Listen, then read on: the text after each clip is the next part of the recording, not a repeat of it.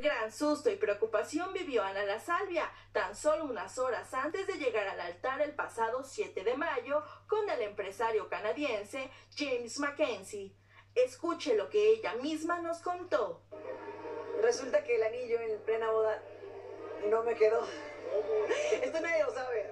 Esto sí es exclusivo para Ventaneando porque en plena boda llegaron los anillos y la talla no era la talla. Entonces no me servía el anillo. Entonces la joyería me mandó provisional. Pero no entró. El que me iba a dar James no entró. Entonces me pusieron mientras. Y bueno, el compromiso lo dejé en Canadá para no estarlo cargando. Pero no es. Fue un provisional. Ya le enseñaré cuando llegue el que es. ¿Pero qué pasó? ¿Estuvo mal la medida o...? La medida. Era una talla más pequeña y ya no entraba. Entonces, qué bueno que lo probamos antes y no en plena ceremonia. Y nos dimos cuenta y corrimos. Nos dio tiempo de correr, buscar otro, regresar y a la mera hora poner el anillo. Y sobre si es verdad que su ahora esposo le regaló un helicóptero para que pudiera visitar una isla de su propiedad, dijo: queremos que sea la luna de miel en verano, en agosto.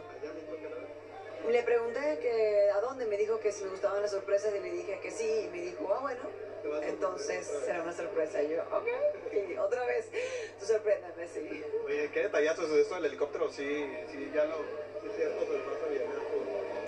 Vamos a viajar mucho y vamos a tener muchos viajes juntos, sí. Pero me vas a invitar en helicóptero.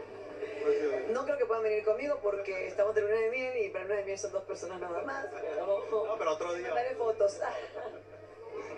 Sabes, Patti, que eres una gran persona, has sido conmigo alguien muy especial, eres la madrina de mi hijo.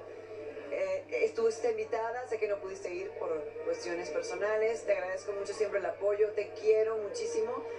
Bueno, que continúen tus éxitos y espero verte pronto. Te mando un beso grande. Ana la Salvia amadrinó la develación de la placa por 200 representaciones de la obra Diario de un Loco, producida por su amigo Alejandro Medina.